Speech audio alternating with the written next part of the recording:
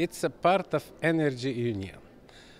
And this is the first dossier that reached agreement with the Council, and it is part of the energy security package.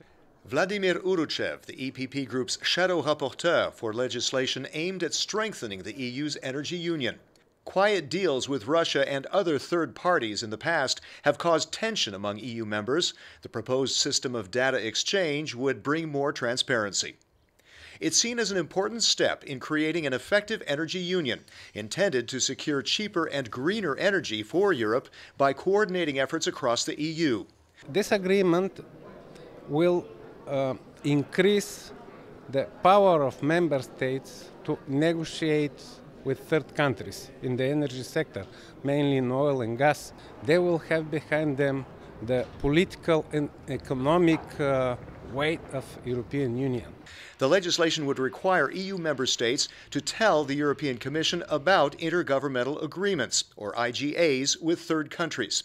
The Commission would then check if the IGAs conform with internal energy market legislation and EU competition law, and notify the member state of its opinion within 3 months. Every intergovernmental agreement will be made available for member states on a special electronic platform.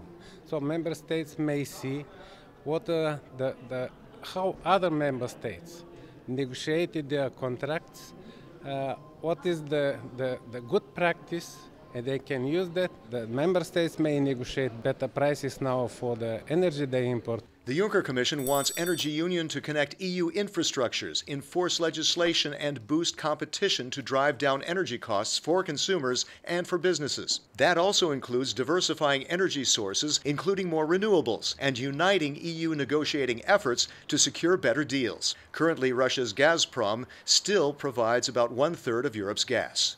For member states, this is very helpful, because if we take what is now the situation, everything is made behind the curtain. This regulation will address many issues, mainly in Eastern Europe, with relations with Russia and Gazprom.